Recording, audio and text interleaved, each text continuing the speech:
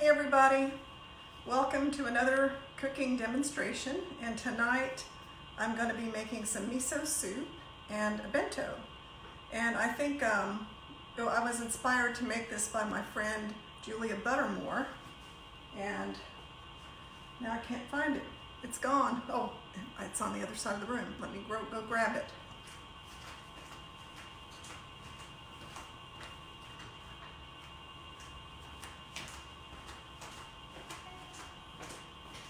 I was taking a picture of it, and so I wanted to get it in the best light possible. So this is the bento.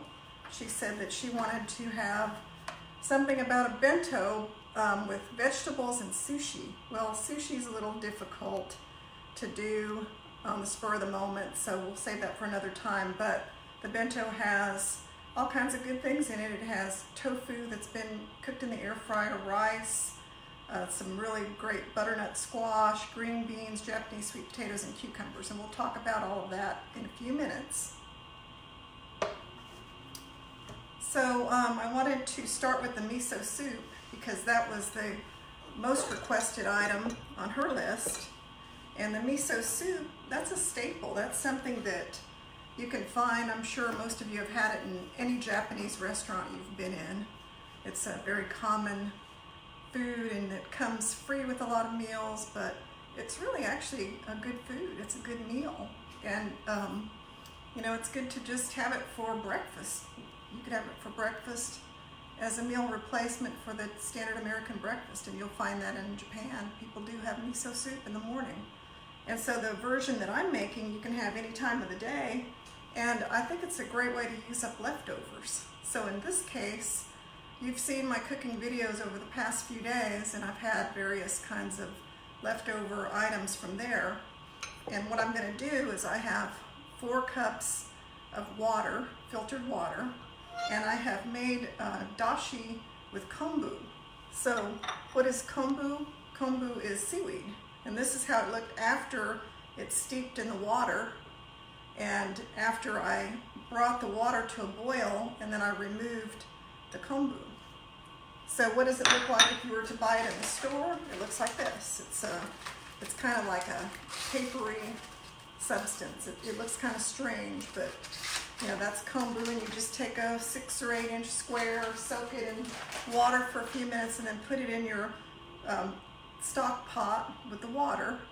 Bring it to a boil, and then let it sit there for a few minutes, 10, 15, 20 minutes, and then take it out. Don't let it boil. So I think you know, if you do that, you'll have you know, a good base for your broth. Now, the common ingredient in a lot of miso soup is dashi that's made with fish stock. And it's not really a fish stock, it's an addition of katsuobushi, which is bonito flakes. So it's a dried fish flake. And that flavors the miso soup, and it can be a really strong flavor, and most of us are used to it. So it's not necessarily a bad flavor, but for a plant-based diet way of eating, we don't add fish flavorings to food, so the kombu is a good basis. But then we add something else to replace the umami, or the taste that you get from the katsuobushi, or the dried bonito flakes. And this umami powder is made from mushrooms, so it has quite a bit of flavor, and it kind of gives you that taste that you might be missing by not adding the fish. So we're going to put a teaspoon of that in there. And I ordered this on Amazon. I haven't found it in any stores. It lasts for a long time, and I keep it in the freezer so that it will last for a long time. So that's that. So I've got this in my soup pot, and I'm going to stir it around a little to dissolve it. Now, the classic miso soup has wakame seaweed. It's another form of seaweed. Seaweed is very healthy, so if you can grab some and eat it, it's a health food. A little bit of this goes a long way. It's dried seaweed, and if you can see in my bowl, there's not very much, and I'm going to show you what happens to it while we're making the soup. I'm going to put some cold water in it and just let it steep for a few minutes. So we'll let it steep here. And then we'll kind of let this come to a boil so some of these vegetables can start cooking. Let me get the heat turned up a little bit on my burner. So what vegetables can you put in here? Well, the classic soup doesn't really have vegetables in it. It might have some of the seaweed and some tofu, and that's about it, and some scallions on top. But for today, I'm going to use up some leftover vegetables. So what I have here are some mushrooms, and if you recalled watching yesterday, we made stir fry, and stir fry had mushrooms. So those are some of my leftover mushrooms. I also had some carrots, so I just sliced up a carrot. I had some zucchini, and I bought the zucchini today when I was at the store. There's so much beautiful produce around that it seems like there's an abundance of produce, whereas the shelves are bare of a lot of other things. Well, that was edamame. So I put in the carrots, the zucchini, mushrooms, and I had just this, half a cup, not even, of cooked edamame. The edamame is something I had from Monday night when I had, I made a salad, and I posted the salad on there. So I had leftover edamame. It was still good, so I put it in there. And these vegetables are just going to cook for maybe, 5-6 minutes, not that long, until I feel like they're cooked pretty well, because I don't like to cook things to the point where they're too soft. I like them to still have a little body. So the miso soup, and thanks for those of you who are watching. I appreciate it. I was trying to look at my computer at the same time to see the comments, but it's not loading up, so I don't know why.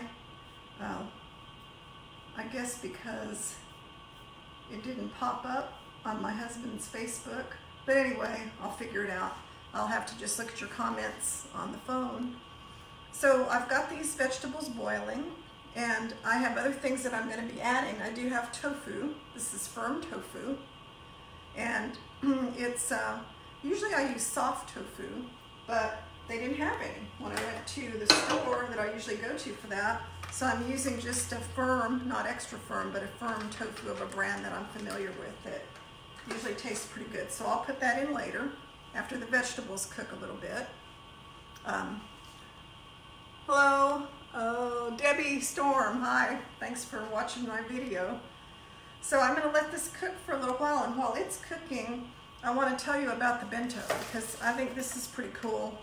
That one thing about Japanese food is it's so healthy and colorful and bright, and it's just a pleasure to cook it. It's a pleasure to eat it. Now this is kind of a little bit more fancy than maybe what you would make at home, but I just wanted to show off the colors, because the key to having a really beautiful bento box is there is a color combination, and it's a standard color combination of white, red, yellow, which that's a Japanese sweet potato, it's kind of yellow.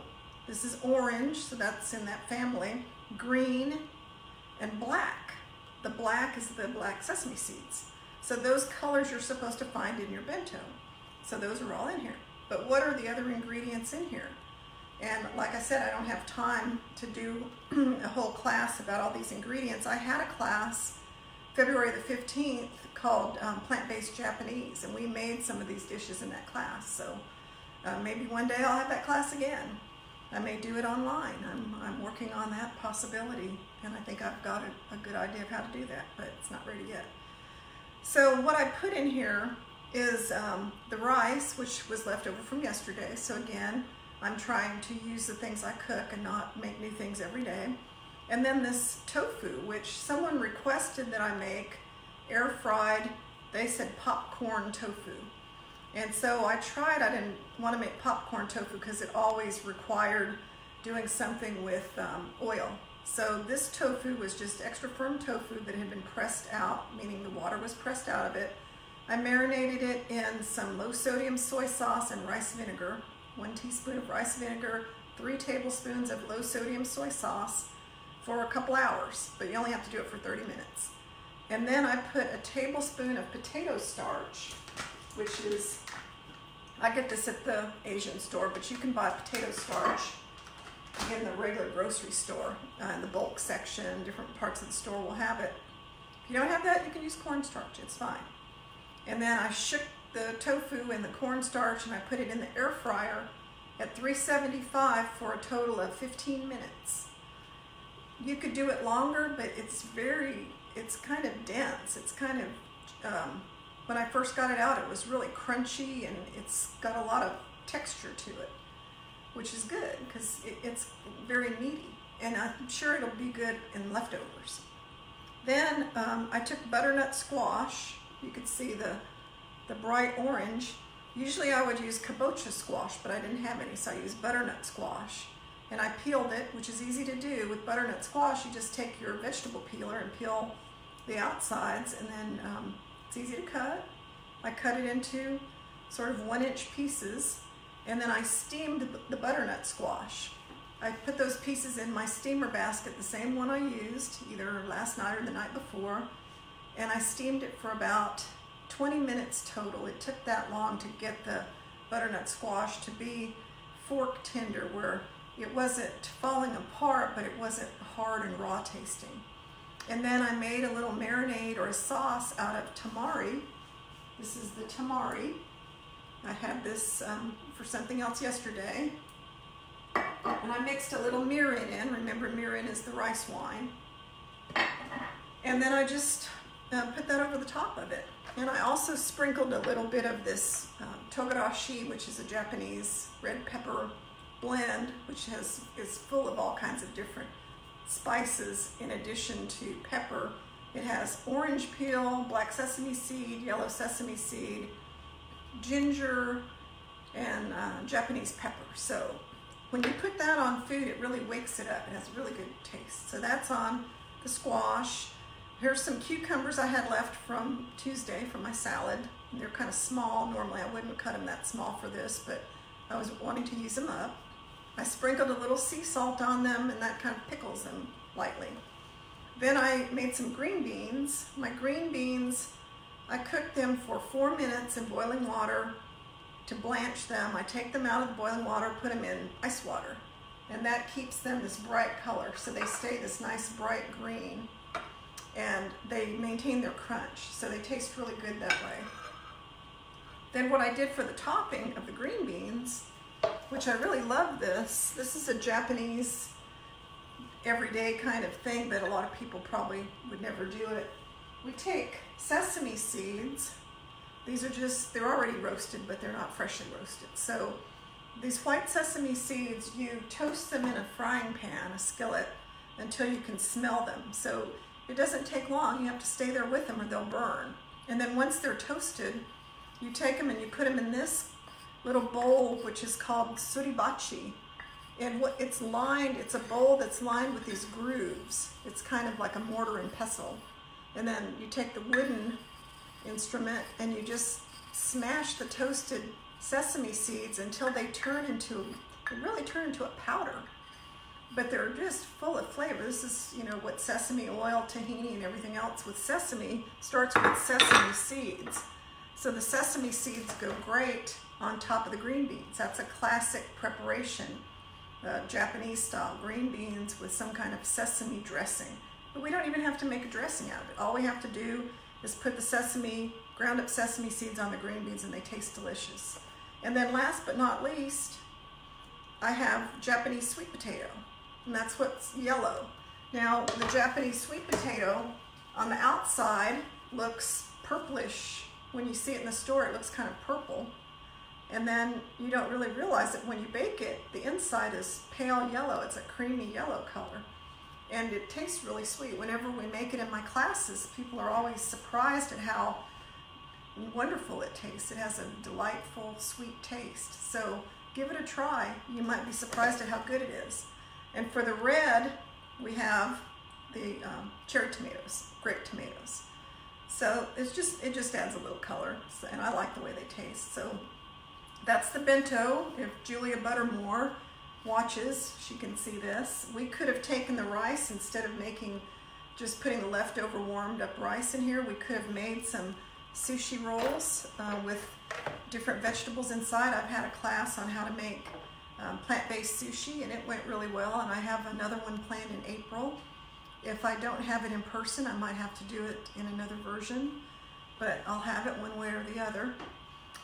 If you don't want to use white rice, you can use brown rice. You can make your own brown rice, or you could use a prepared brown rice. Trader Joe's has a really good one that's frozen, and I'll buy that from time to time and use it. So, you know, you don't have to make it from scratch, but remember, I had scratch-made Japanese rice last night for our stir fry. So a lot of the things you see here are things I had left over. I did have butternut squash in the refrigerator that I bought last week, and I steamed that, and I have plenty to eat for a couple other meals, and it's very healthy. I'm going to see what comment this is. Kendra Gibson, I've learned so much from you. Hello from Michigan. Oh, thank you, Kendra. I appreciate it, and I'm so glad people are watching. I apologize for the awkwardness of my live streaming. My skills are not all that great, but I don't care. I think at this point in what's going on in our lives, you know, connecting with people in any way we can is a good thing to do. And if anything I do brightens your day in any way, then it was worth it. And I'm going to be making this food anyway. My husband's here. My son, who has been going through some difficulties, has been here, and so I have people to eat the food, and I'm working out an arrangement with a friend who he's struggling with his health, and some of the meals I make, he may get some of those. So it's good to cook, and cooking is, it's a fun activity. So if you're home and you have time and you want to cook, by all means, get in the kitchen and make things. I'm going to post the recipes for all of these things after I'm through with the video tonight. I do have my tofu to add to the soup. I cut it up really small because whenever you go to a restaurant, the tofu's cut up really small, isn't it? It's not gigantic pieces, so I'm going to put about half of this in here because I don't want to overwhelm it with tofu. That would be too much. This is just 4 cups of stock. How I cut my tofu in perfect little squares, my secret is to cut the block of tofu in half, cut each half in half, cut each half in half again until I have a bunch of planks, and then I cut all the planks in half. So that sounds strange, but it works really well. And then they're all the same size. So I have all the vegetables. Remember, we had mushrooms, carrots, zucchini, some leftover edamame, and the dashi stock made with the seaweed. We have the taki umami powder, and that's the basis for our miso soup. But we haven't added the miso. So we use miso. There's all kinds of different miso products. The one that I use all the time is, it's actually an American version. It's Miso Master Organic Yellow Miso. You can buy this in Whole Foods, Central Market, grocery stores, Asian markets. There are a lot of places that sell this. You can also get all different other kinds. This is an organic miso with reduced sodium. I picked this up at an Asian market. So you can try that one. There's one that I'm dying to get. It's called Yama Jiroshu Organic White Miso. They use this at Hatsuyuki Hand Roll Bar in their miso soup, and it's really great. They have the best miso soup ever. So, and I was all set to go to H Mart, the big Asian grocery store,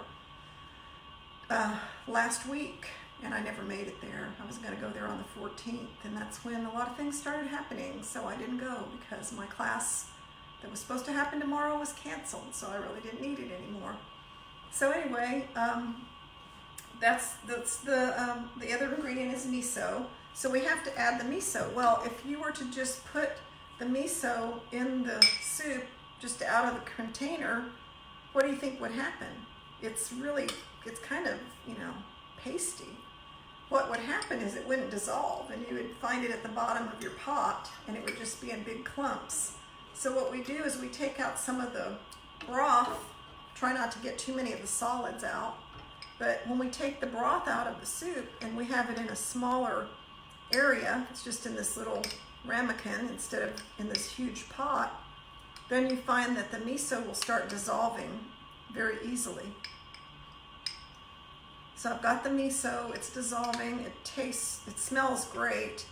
If you didn't know, miso is just made from soybeans. It's made from fermented soybeans. There's a huge process where the soybeans are prepared, processed, and aged for a period of time until they turn into this paste.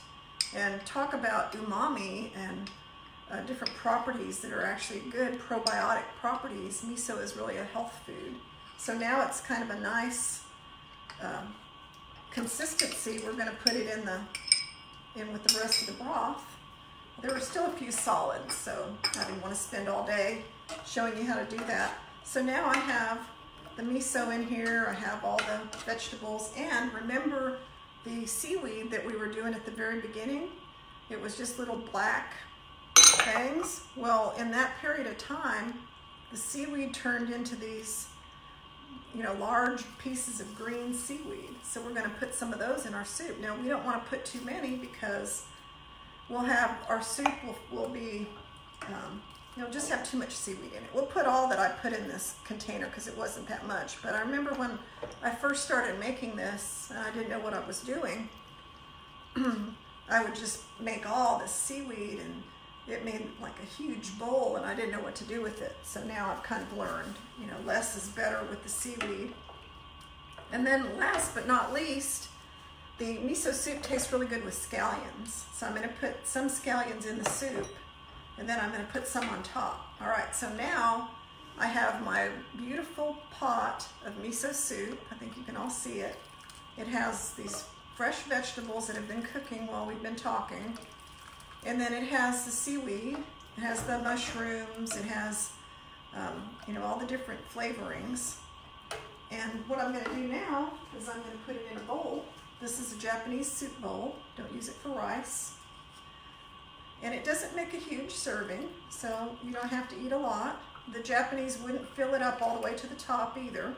That's kind of a thing, not to fill things up all the way to the top. See if I'm missing any comments. Oh, hi Kendra. Oh, Lisa, hi Lisa. You need to go to the Japanese market with me sometime and pick up one of those giant bags of rice. I only wish. I'm trying to get my friend Lisa to do some videos. I know she's watching, and she's a chef, and she lives in Granbury, and she has a beautiful garden. She has chickens. She makes wonderful food, and I think it would be so much fun for her to give us a tour of her cool garden and all the crazy stuff that she's doing. So Lisa, if you're listening, you're next on doing this. So I put some scallions in here and some of that pepper paste, or pepper powder, sorry. That makes it taste really good. And the proper way to eat miso soup is not with a spoon. In Japan, they would not give you one of those big Chinese spoons to eat your miso soup. You just have chopsticks, and then you would take a bite of something in your soup, if you could get a hold of it. Great chopstick skills here. And then you would drink the soup out of the bowl. And that's it. You have your miso soup. Oh, it's really good. We have to have some of that. And then you have your beautiful bento with all the vegetables and tofu and butternut squash, tomatoes, Japanese sweet potatoes, cucumbers. And remember now, these are all whole food plant-based items. They have no oil. They're healthy. And in this time, we should all be doing whatever we can to, you know, make our health as good as we can. And I heard today that all the shelves are empty of dry goods and canned goods and snack foods and cookies, but the produce shelves are full. And I did see that when I went to Whole Foods early this morning. So there's plenty of produce out there. You can go to the grocery store when it's not crowded. I'm 65, so I'm in that group of people who can go early, which I'm going to take advantage of. And when I went to Whole Foods this morning, it wasn't crowded at all. Grab some produce. Produce is cheaper than meat. So, you know, you can make a lot of things with vegetables. You can freeze things if you're not going to use them all. And you can make delicious food. To me, this is my comfort food. Miso soup, rice and vegetables. I felt like eating things like this past week just because Going out to eat hasn't been that available, and I'm not one for getting a lot of to-go food since I know how to cook. It doesn't make a lot of sense to me to go out and buy food. So I'm trying to be more frugal, trying to use what I have here in the house, and trying to, most of all, be healthy. So I'll be doing some more videos. If you have a request like Julia Buttermore did of a certain thing you would like for me to make, send me a message or comment below, and I will make whatever it is you request, I promise, unless it's something I can't make. So thank you all so much for watching, and hope to see you again soon. Good night.